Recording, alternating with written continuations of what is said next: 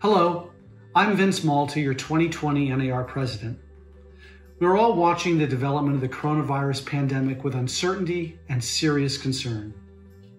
On behalf of the NAR leadership team, CEO Bob Goldberg, and the NAR staff, I want you to know your well-being and your business are of paramount importance to us at this unprecedented time. In keeping with our core value of members first, NAR continues to vigilantly monitor the situation so we can help you process what's happening in the real estate industry and economy, both short-term and long-term. Right now, you'll find NAR's Coronavirus Guide for Realtors at nar.realtor. It will be updated regularly.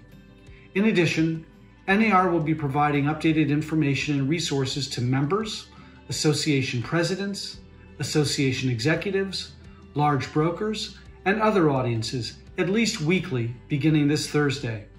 Those communications will be sent via email, social media, and our committee communications platform, The Hub.